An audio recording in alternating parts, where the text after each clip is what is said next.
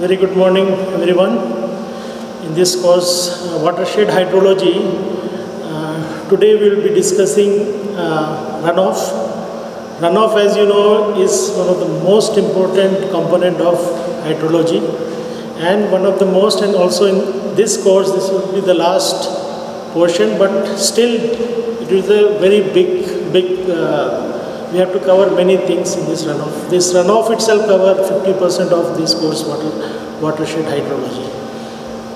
Talking about runoff, as we all know, we were discussing as well previously that runoff is that portion of rainfall which flows as overland, as subsurface flow and reaches the channel and goes as waste.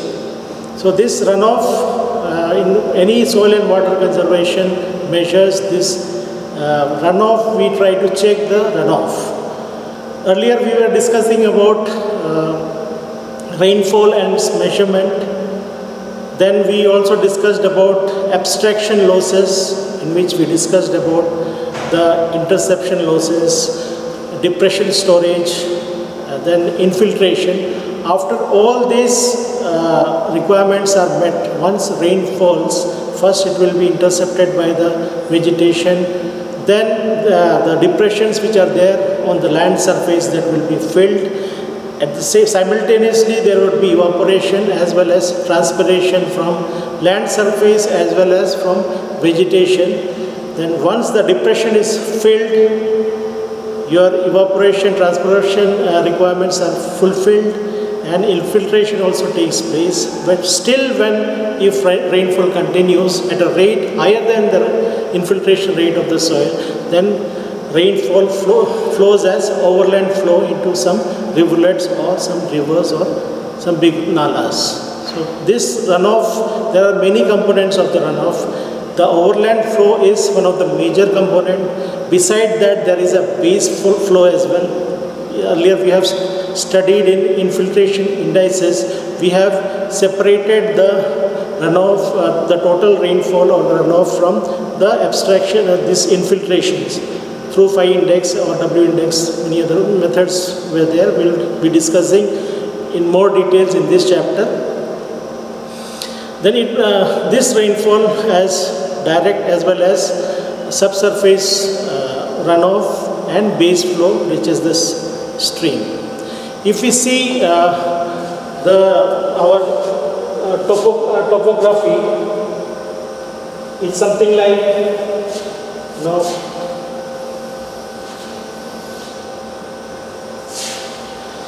there will be small depressions, undulations at some places. This is our land surface, right? And this is our hard impervious layer. And above which there would be, over which there would be a groundwater table, water table.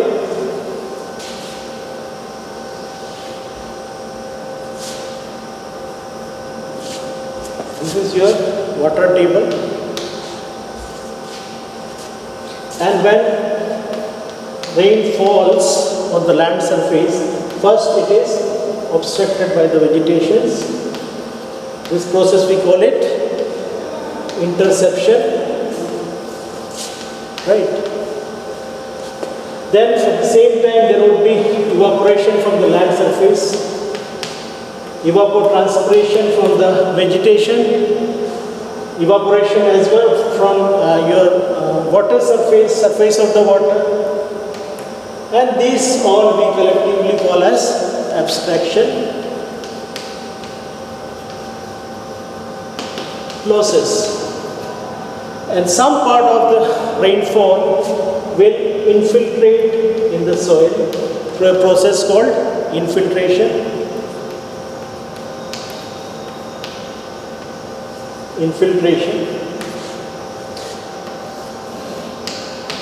And some part of the rainfall would be stored in this depression as depression storage. We have already studied in our last class on abstraction losses.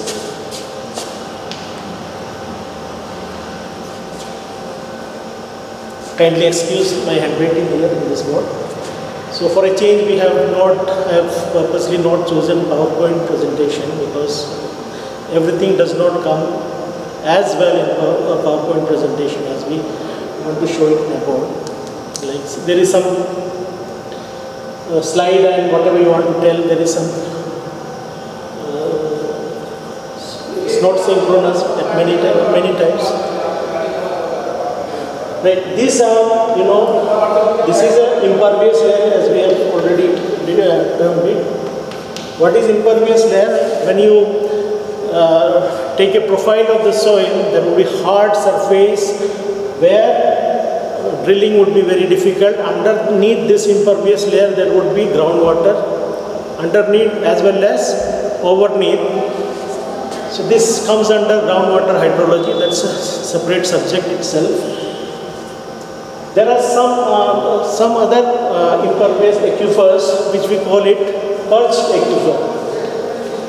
This is a small piece of aquifer or impervious layer which are found above the water table. So there also the infiltration takes place and water is accumulated here. And from this perched aquifers, water will flow. This flow is called your interflow or subsurface runoff. What is this called? This is called the interflow. And this goes and meets any, say this is a river or a water storage. This goes along with the runoff, which is, we call it overland flow. These are the overland flow or surface runoff, and this surface runoff and this interflow goes and meet, and that's why we have water level, river runs throughout the year, irrespective of rain is falling or not falling. So that is because of interflow. This normally happens simultaneously with the rainfall or runoff process. Then again part of this is infiltrated and part of this rainfall which is infiltrated and joins the water table. Again this water table, there is some movement beneath the soil surface through the water table. This water table reaches this river. So the total runoff is a summation of your overland flow, that is the surface runoff, your interflow or subsurface runoff, and your base flow. So whenever we have to calculate the runoff, especially in hydrograph method, we have to separate this base flow from the total runoff. Because this base flow is not necessarily due to the rainfall. This is because of the flow which is occurring along with the water table. Of course, it is indirectly related because when rain falls, if infiltration continues, and then this groundwater level is raised, and this groundwater level is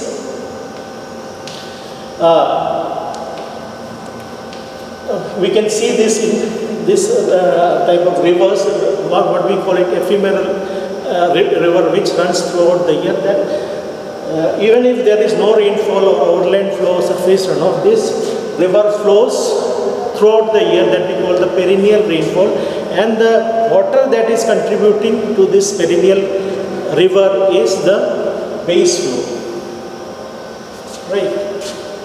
And if we consider this is the ocean, then from a river, excess water will again go and meet the ocean. So this is the total process of runoff. So runoff, when we say simply runoff, we mean the total runoff, which is surface runoff or the overland flow plus subsurface or interflow, and plus the effect of base flow, from where water contributes from the groundwater table to any lower depression, mainly rivers. That is your base flow. Now the same thing we can understand through a flow chart. Now what we are trying to understand is what is the flow chart. Through a flow chart we will try to understand how this runoff, what are the different components of hydrological cycle, and how the runoff, what is the process of runoff, formation of runoff, what are the different kinds of runoff through this flow chart. Say suppose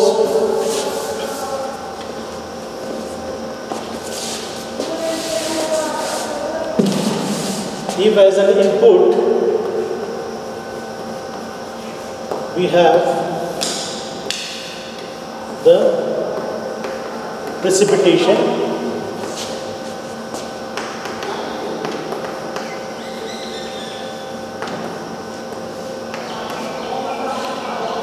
when we have precipitation, first thing, the part of the precipitation will be intercepted through a process called interception. How do we measure interception? Is there any measuring equipment for interception? There was one quiz earlier. I have given this quiz. There is something called interceptometer, which is installed beneath the canopy of a tree, and the total rain that is collected beneath the canopy is measured and subtracted from the water which is collected from the rain gauge. The difference is your interception. So when interception is there, simultaneously there would be evaporation as well as transpiration. And for simplicity, we will write evapo.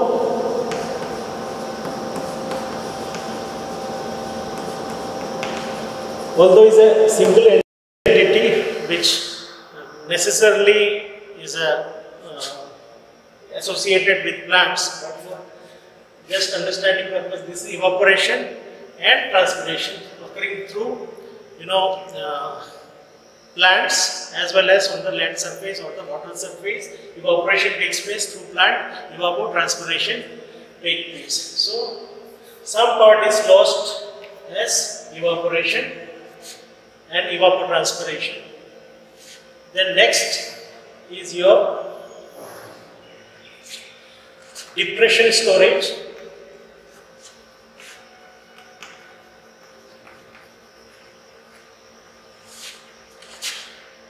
We'll write it again because there is not enough space. This is your interception.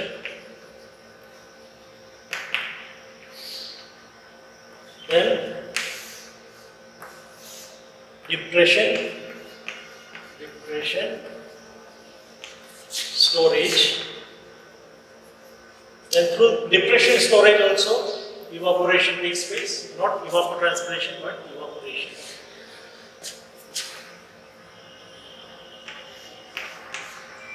Then there will be overland flow. Once the condition of depression is fulfilled, then if rain further continues, it will flow as overland flow. And also, some water will be retained in the soil surface, in the top soil, we call it surface retention.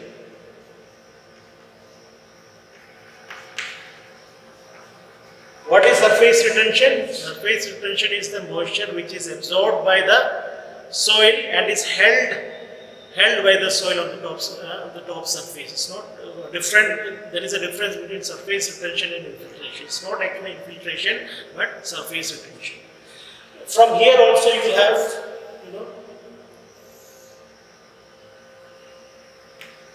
evaporation, and from this there would be another entity which we call it infiltration.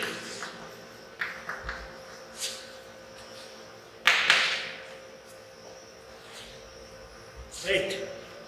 So from this depression storage, because part of the water which is accumulated on the depressions are evaporated, and some part is infiltrated into the soil. So there would be infiltration as well.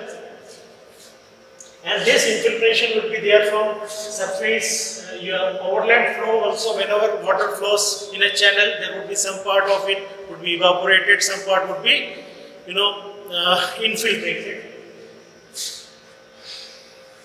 Then again, the infiltration will have two components. One is groundwater. Some part of the infiltration will go into the groundwater as water table, and some other part, the rest, and some part, like in the previous line diagram, we have shown you some purged aquifer. It's a small aquifer at isolated places which have the capacity to retain water. It's an impervious layer. So this we call it purged aquifer, purged water table. So this is not the actual water table, but water table which is there because of the impervious, small impervious chunk of impervious layer through which water is retained. That's artificial water table, and through which we have the interflow, right? Interflow or subsurface runoff. Water table interflow.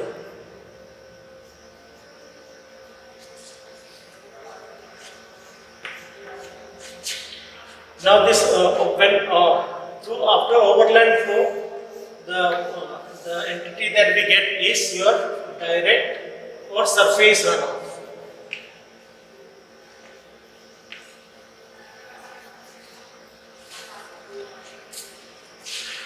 Now this groundwater, this interflow will contribute to your direct runoff.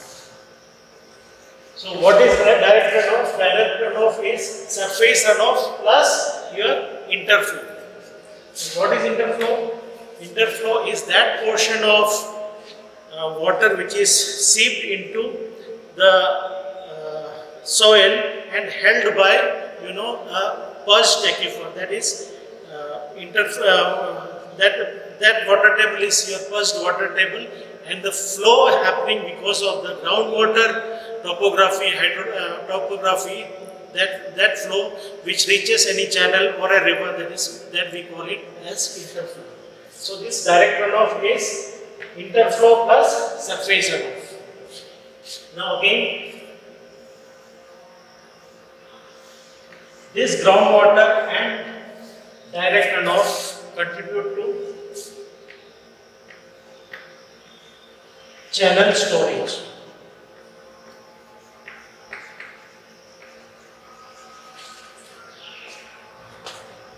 And once channel storage, and ultimately we call it the total. So what is, there might be some doubt about what is channel storage.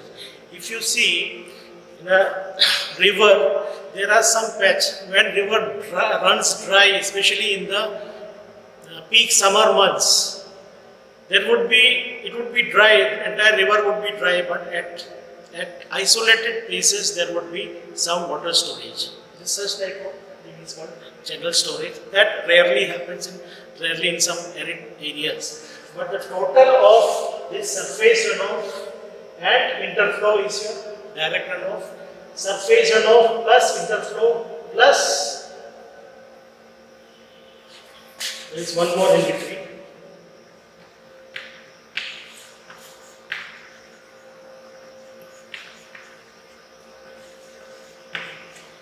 Plus this base flow is your total runoff. So what is total runoff? Total runoff is equal to surface runoff, which is overland flow, plus interflow, which occurs through the purged aquifer and lateral flow towards the river, plus your base flow. That is very important, especially when you have to separate the runoff from the base flow, especially in hydrograph method that will be dealing later part of this course. So this base flow plus interflow surface runoff is called as your total runoff. And what is direct runoff? Surface runoff plus interflow. This is your direct runoff. So I hope this is clear. Go through it. If not once, twice, maybe thrice. But in this flow chart, or that the line diagram that we have described earlier, it's very important to understand this process of runoff, how runoff occurs in the land surface, and what are the different runoff, what is base flow, what is interflow. Interflow, we also call it subsurface runoff, and what is, the direct runoff or total runoff. I hope this is clear to you. The runoff, total runoff, your direct runoff, and your base flow. Now we will be discussing the factors which affect runoff. This is a very, very interesting and a very important thing. Runoff in itself is a subject, and it's a very vast subject. In this course also, around 50% of the course is all about runoff and how to measure runoff. We will be dealing with all this, not necessarily today, but in maybe coming 4 or 5 classes.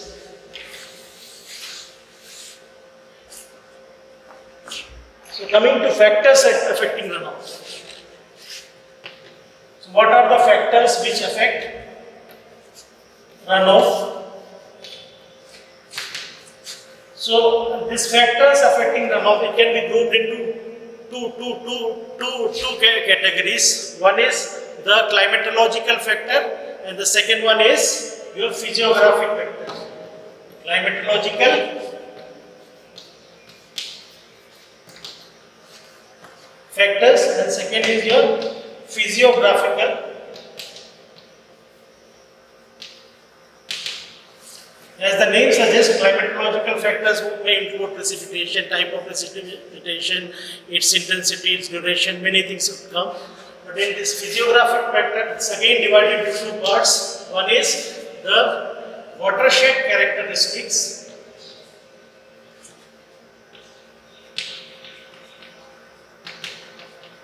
and second is your channel characteristics.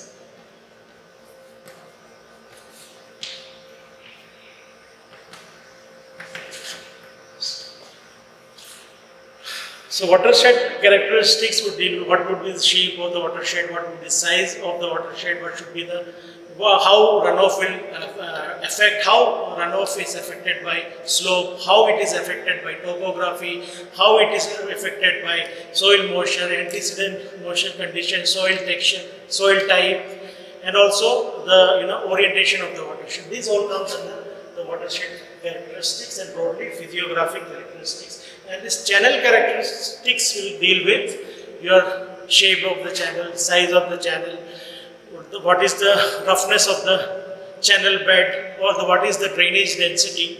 This comes under this channel characteristics of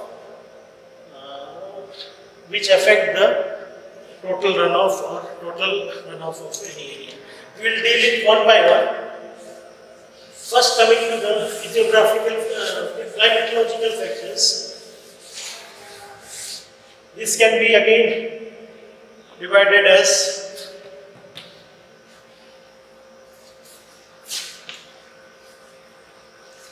types of precipitation.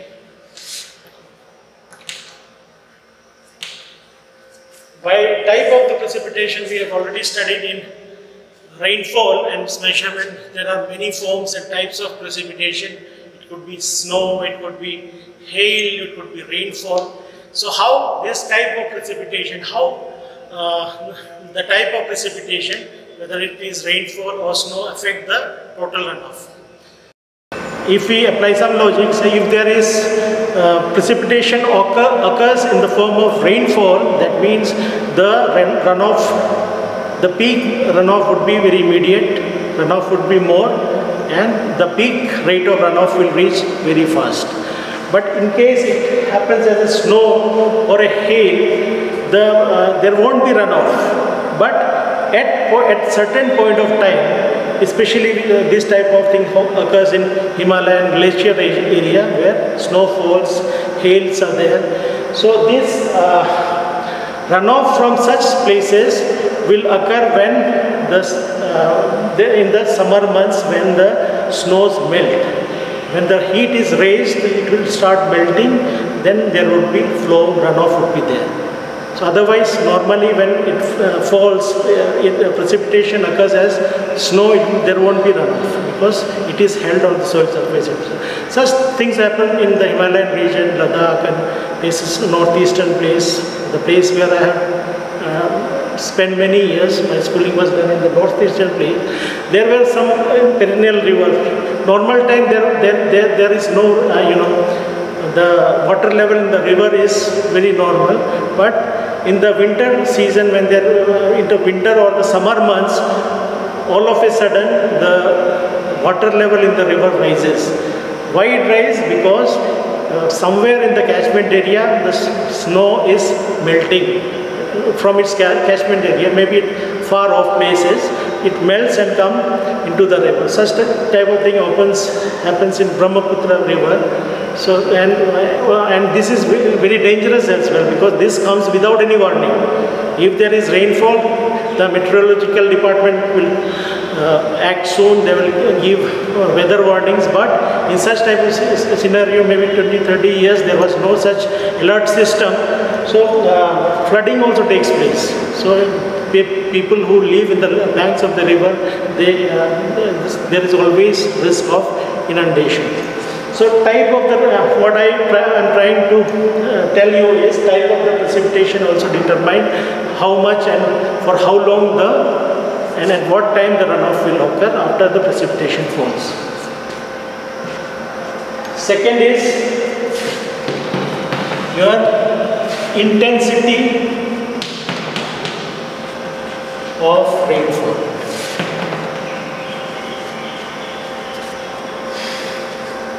This term you are very well versed with. In the first chapter we have dealt it very thoroughly.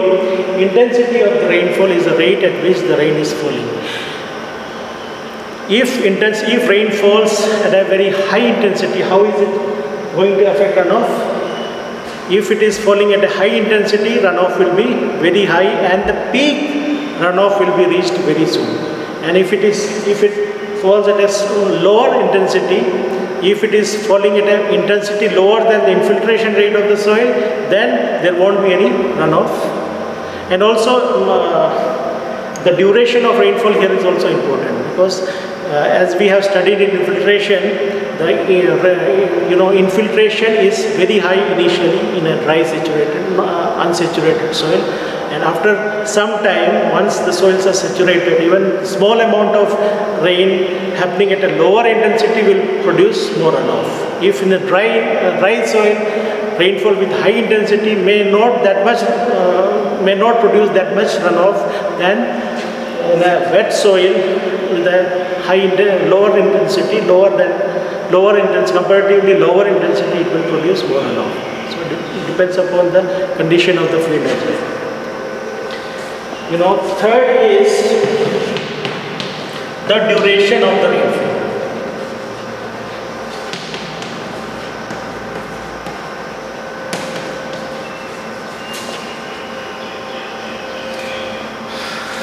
Rainfall falling at high intensity and for a lower duration may in some places cause high rainfall runoff. And if the duration is more, but the intensity is less, still the soil is saturated because there is antecedent moisture content, then runoff would be high because the infiltration rate or the infiltration capacity. What is infiltration capacity? We have learned the constant rate at which the water is taken into the soil. That is infiltration capacity. So when infiltration is less, whatever rainfall it falls, and over a period of time, over a long duration, it will produce more runoff. We are not talking about rainfall. We have earlier studied about rainfall measurement, duration versus rainfall. It is duration versus runoff. So duration is also very important. So even smaller rainfall with higher duration, if there is antecedent moisture in the soil, then it will produce more runoff. What is your rainfall distribution?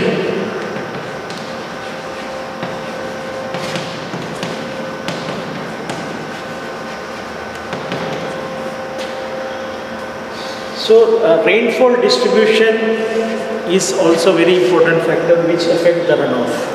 In a watershed, I suppose you are familiar with this term, is the entire area from which water flows because of the overland slope and flows from one unit area. The entire area is called a watershed, and it's a hydrogeological unit.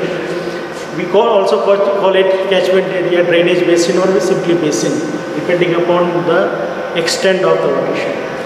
So rainfall distribution in any large watershed, there would be different distributions. At some places there would be, because watershed may comprise a few thousand hectares to many square kilometers.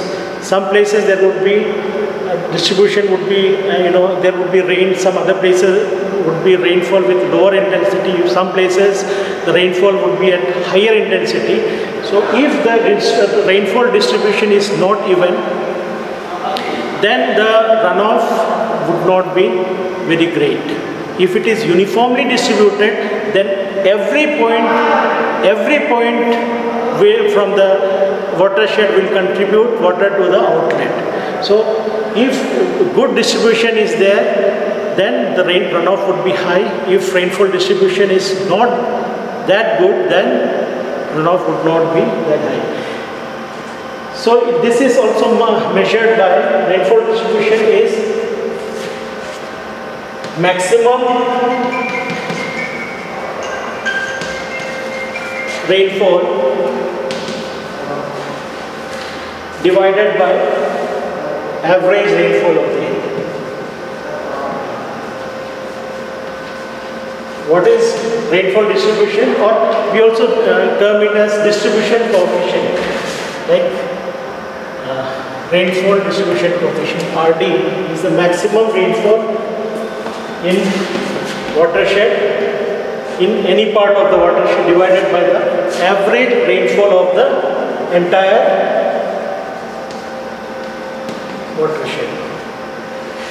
So if you have high rainfall distribution or distribution of rainfall, then the runoff will be greater. If the rainfall distribution is not even, then the runoff will be less. And also if there is rainfall in the lower reach of the watershed, distribution is good, rainfall is not there at the higher reach, then the peak runoff will happen very quick. What is peak runoff? The maximum rate at which the runoff flow is called peak rate of runoff. It is measured in cubic meter per discharge per second.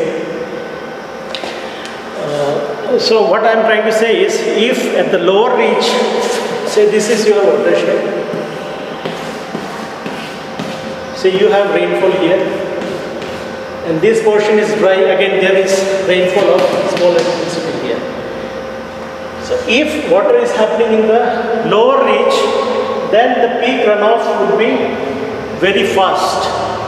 Water will contribute from this and runoff will happen. If water is happening in this place, the water to reach from this place to the outlet, there will be some time there. So peak will reach very late.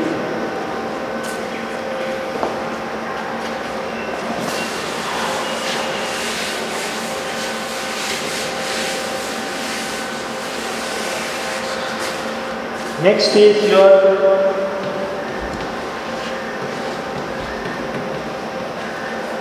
direction of wind. It won't have very profound effect, but still it has got some effect in increasing or decreasing the rate of runoff. Right? If wind is occurring along the channel from where the runoff is happening, so it will enhance the rate of runoff. And if it is happening in the opposite direction, vice versa, if wind is happening in the opposite direction, then it will retard the rate of runoff. This is the effect of wind direction, and there are many other factors, many other climatological factors, especially like interference, wind speed, relative humidity, total rainfall. Because runoff is not that much affected by total rainfall of the area, then it is affected by the intensity of the rainfall. So other factors may include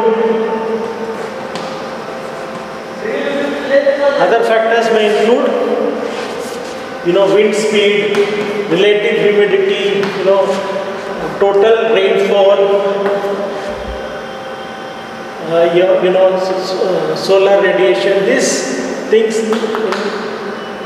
in a very small way may affect the rate of runoff or the rate at which the runoff is occurring or the peak rate of runoff. But these first to three are the main factors, main climatological factor which affect the total runoff. Now coming to the physiographic factors.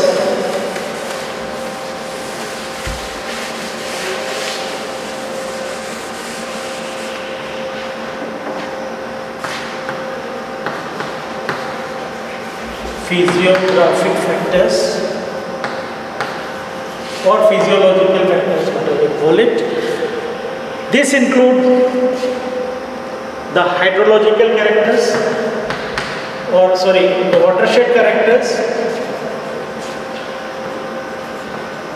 and prominent among them are the size of watershed.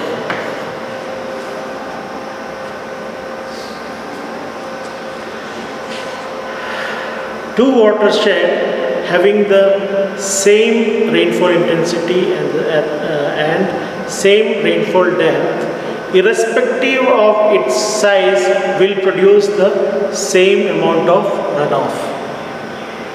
But the difference is, if it is a large watershed, what will happen is water will contribute from remote places to the outlet. If it is small, the peak will reach very high. The peak rate of runoff, although it would be same, but the peak rate of runoff will reach very high, very fast rather. But in a larger watershed, water will contribute from has to make contribution from this point, all through the drainage pattern to reach this peak rate of runoff. Had it been in a small watershed, the time required for water to reach from this place, that is the remotest point of the catchment or the watershed, to the outlet, this is called your time of concentration. So time of concentration is the time required for water to reach from the remotest point to the outlet.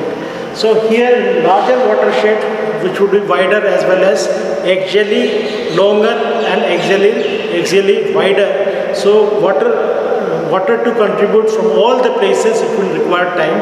Although the total runoff would be more or less, it won't differ much. Now second is your shape of the watershed.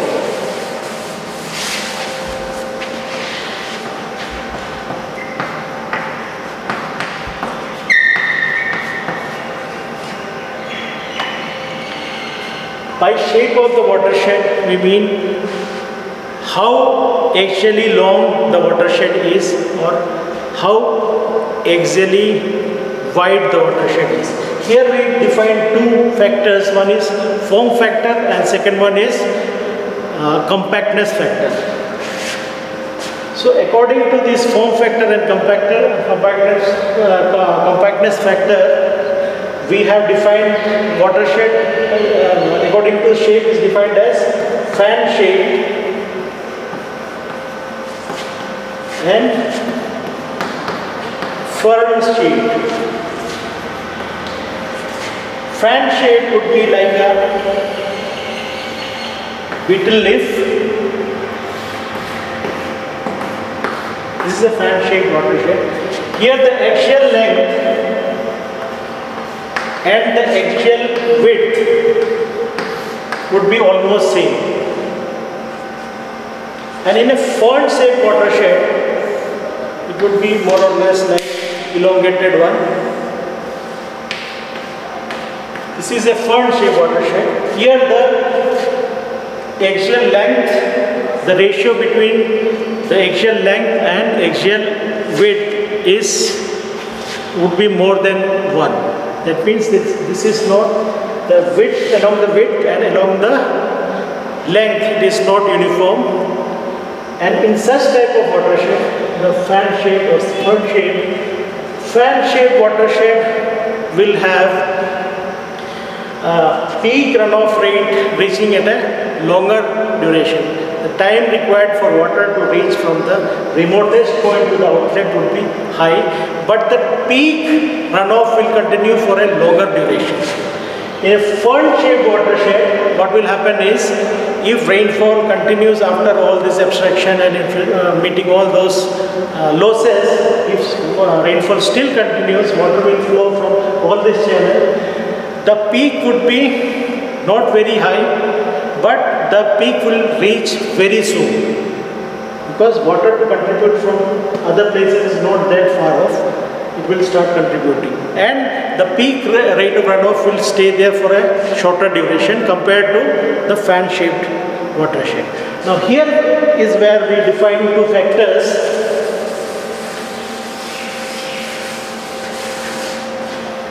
This is form factor.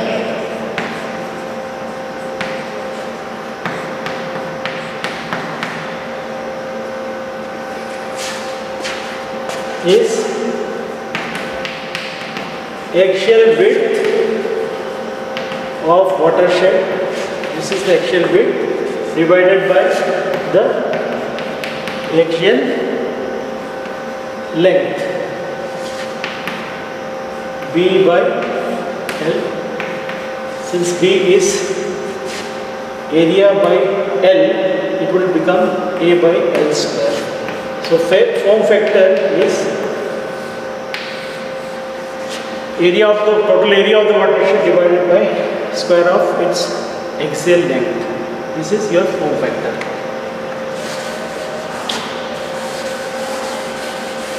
There is another factor that we are going to determine, which speaks specifically of the shape of the water, that is a watershed.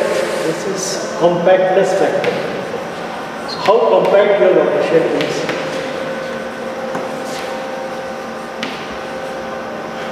So this compactness factor is perimeter of the watershed. These all come under shape of the watershed, which affect the total area.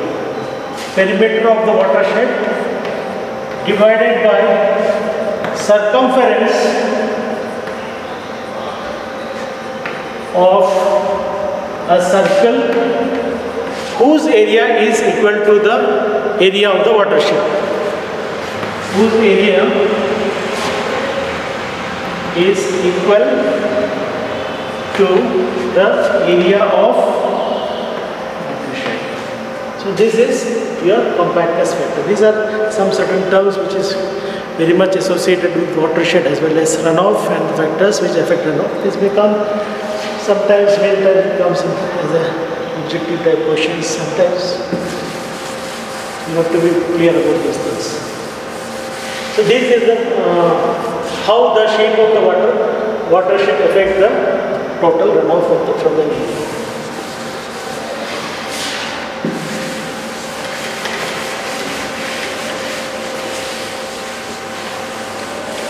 Now next is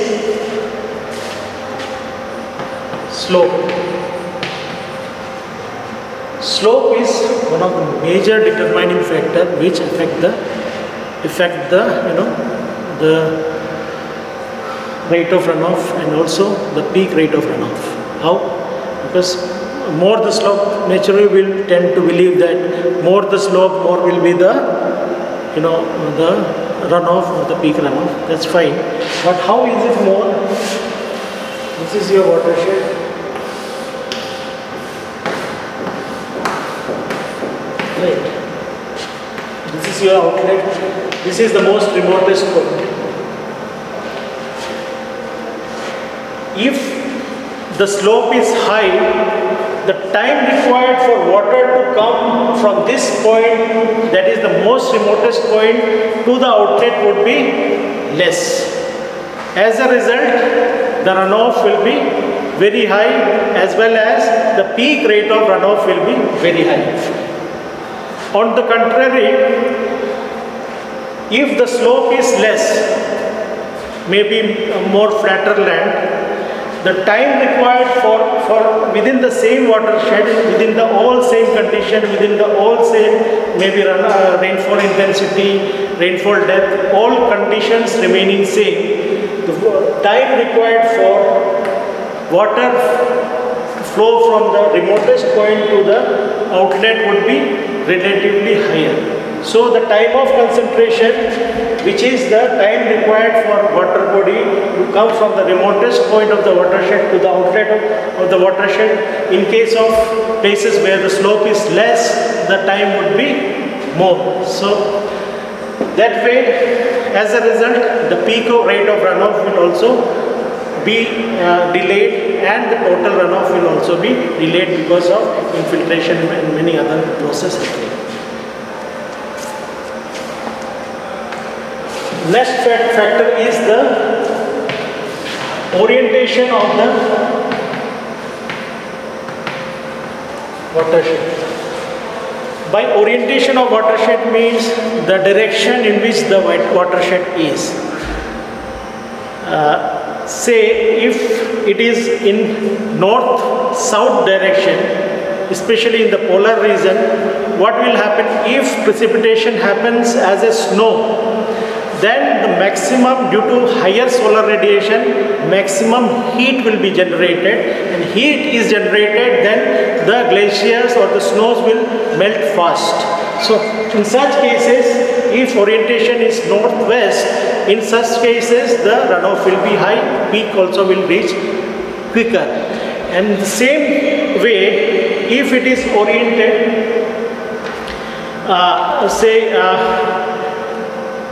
in the windward side, if watershed is on oriented in the windward side, right, then what will happen is there would be maximum if the remote point is oriented in the windward side and the outlet is located in the leeward side.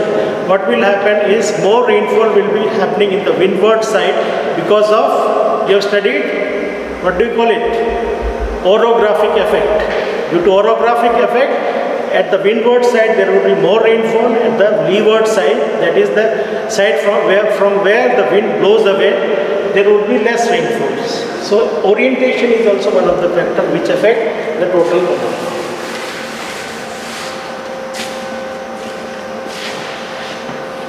Now comes many other factors like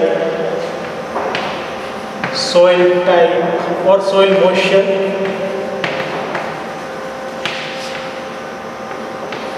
soil type. This soil moisture is also we have already discussed that if soil moisture is antecedent soil moisture, that is if the soil moisture is already there in the watershed, in the place where the rain is happening, then what will happen is the whatever rainfall is falling on the land surface, infiltration rate will be less and more amount of direct runoff will be there in such type of watershed.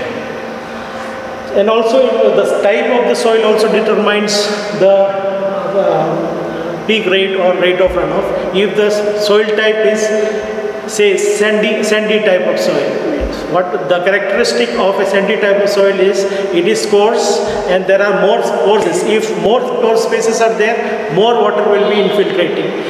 In the case of clay soil, it is very finer and the pore spaces are less. Whatever water falls, there will be ponding, and it would be, due to the slope, the water will be flown away as an overland flow. So coarser the soil, less will be the runoff. Finer the soil, more will be the runoff. Then there are many other factors like,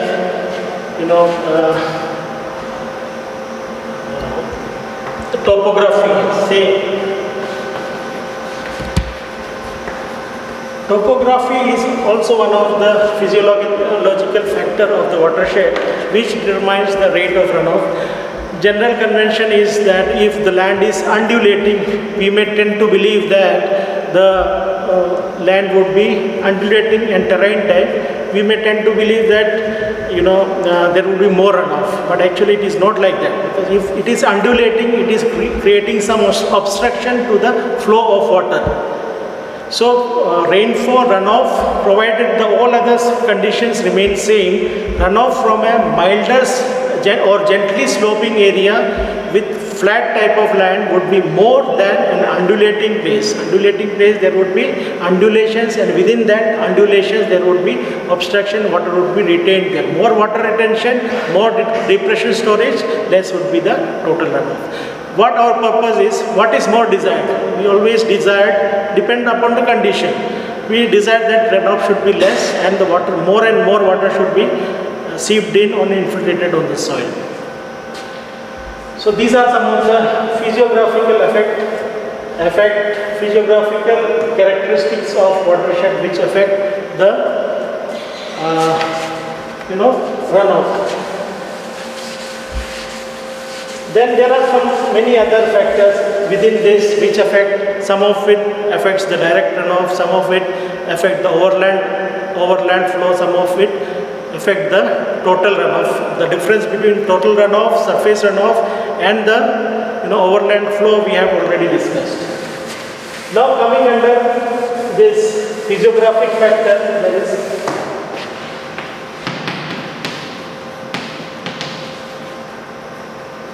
there's one more, that is the channel characteristics. By channel characteristics, we mean that what is the shape, size of the channel which is carrying the water, runoff water. Is it parabolic, is it trapezoidal, and what is the roughness of the bed? So the runoff will also, this is a very important point, roughness of the bed. If there in the channel bed there are certain grasses, vegetation grown, then it will obstruct the flow of, it will reduce the flow velocity of runoff, thereby decreasing the peak rate of runoff. More opportunity time will be there for the soil or for the water to infiltrate into the soil. So that comes under channel characteristics, this shape, roughness of the bed, size of the channel, and very important factor which I want to tell you is the drainage density. This is also one of the channel characteristics. What is drainage density? The drainage density is the total length, cumulative length of all the drains, seasonal or unseasonal drains, which is there in the watershed.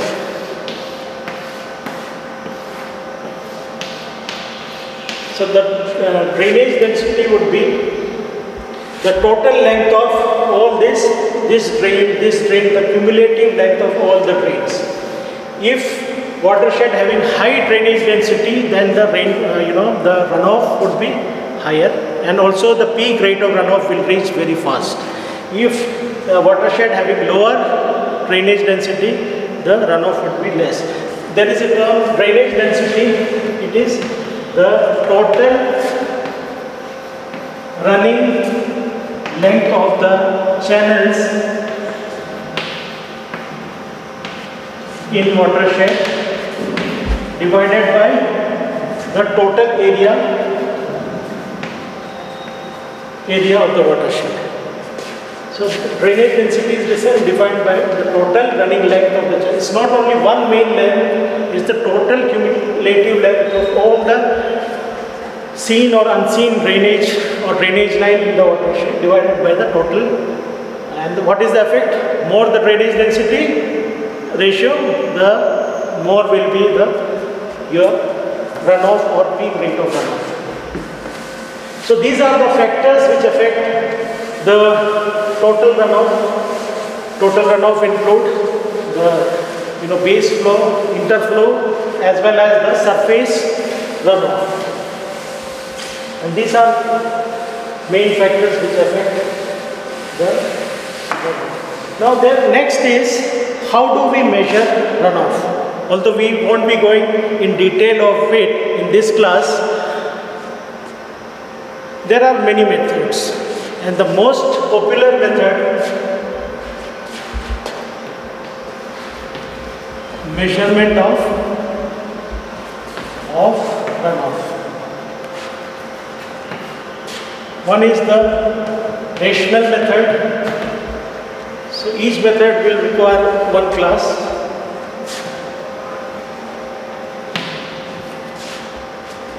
Then we have the Cook's method. We have hydrological soil cover complex number method, and popularly we call it the curve number method.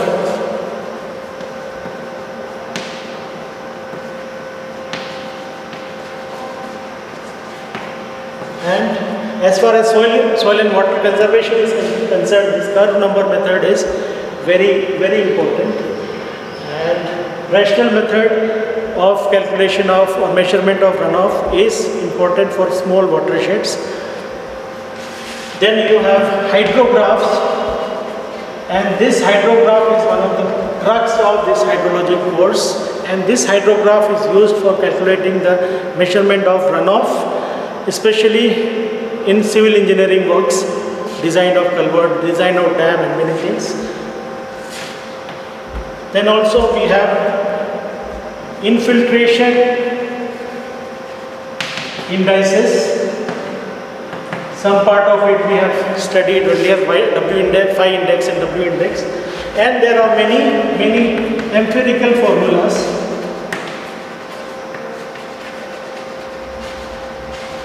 These are also empirical, but it's done through some field experiments. These are theoretical based, some formula based, or modification of either rational method or curve number method.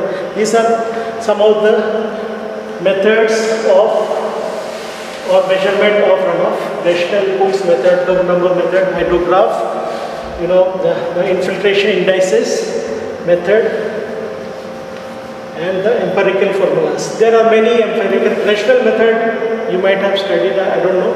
It's we'll be dealing separately on rational method. And empirical methods, there are many empirical methods like runoff coefficient methods. Then you have Dickens method.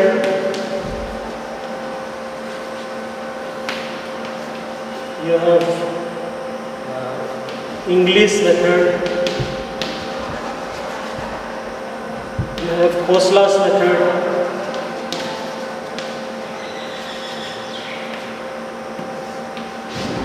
You have Mayer method. There are many methods there, like Ali's Sardar Ganj Bahadur method, and many so on and so forth. There are many methods.